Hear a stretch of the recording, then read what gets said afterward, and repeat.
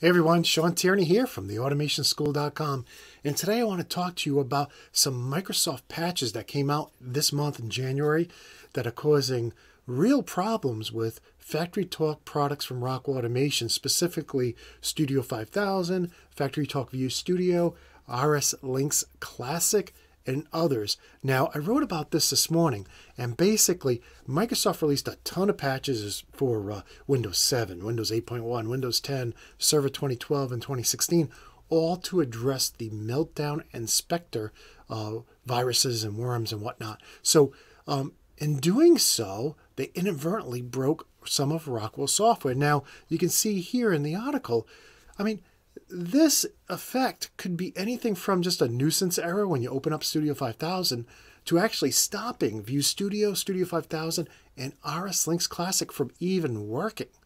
And it's not just one or two patches. There's actually a dozen of them that you need to look for to see if these are causing you a problem. Now, the first person to bring this to my attention was one of my connections, Bob on LinkedIn. He brought this to my attention because he is also an automation instructor like myself, and he had to have his class uninstall these patches every morning so that they could actually use the Rockwell software. That's pretty painful, right? So what I've done here is I put a link in the article to Rockwell's Tech Note, and this is the Tech Note number that I got from Bob. Thank you, Bob, by the way. And you can see here they detail 14 different issues that these patches can cause. Now, they're working very hard with Microsoft to try to resolve the issue, but until it's resolved, you really need to know how to solve it yourself. And we're going to get into that right now. Now, the first thing you need to know is what operating system do you have? Do you have Windows 10? What version of Windows 10 do you have? So let's take a look at my system here. So I'm going to go down to the search bar and type in settings, and we'll take a look at that. And when this first pops up, it'll be at this home page here, and then I'll go to System, I'll go down to About, I'll scroll down here, and you can see Windows 10 Home 1709.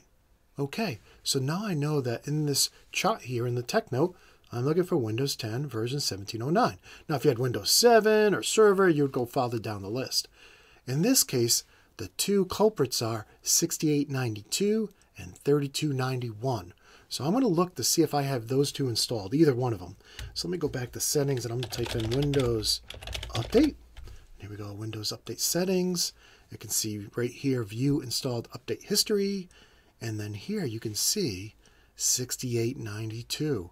So I might have problems trying to run Rockwell software on this operating system, on this computer, if that stays installed. Now, I could try uninstalling it, and that worked for Bob in his class. Or I could try this patch from Microsoft, but it's not been tested and validated by Rockwell to actually fix the problem. So you could try either one. Uninstalling it may be a better solution, but here's the problem. Windows 10 really wants to push these updates out to you because they're afraid you're going to get hacked.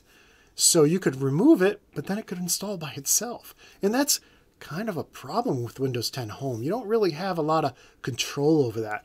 But you do in Windows 10 Pro. Let me show you that. So I'm going to go over here to VMware, and I got my Windows 10 Pro that I spun up last week, and I showed you how to create for my VUSE Basics course, which is going into early access here any day now. You can find more about that over at theautomationschool.com. But over here, right, I'm going to search on settings again. And again, when you first open it up, it'll pop up like this. I'll go to System. I'll go all the way down to About.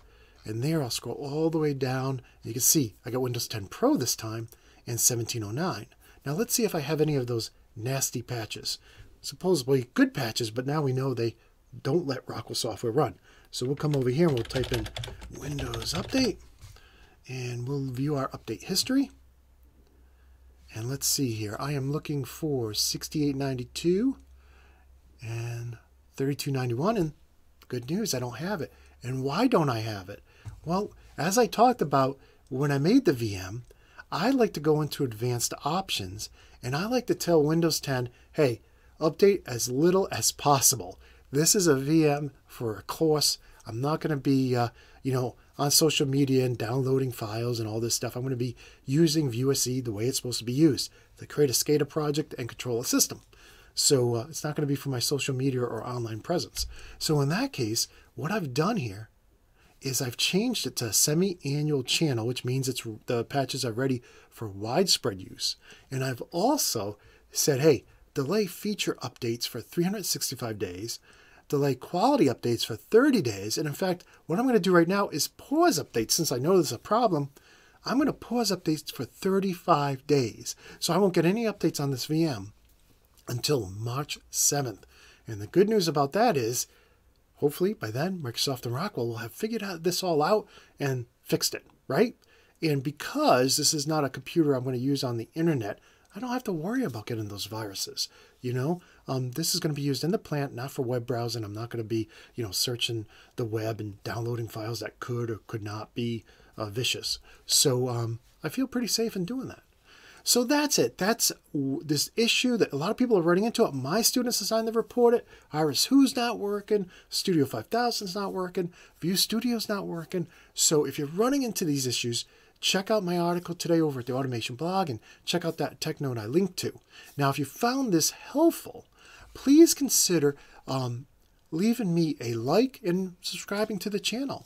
And if you would like to help me make more videos like this, then consider donating $1 a month over at patreon.com/automation. If you do, I'll give you $3 worth of free downloads every month, including episodes of the show.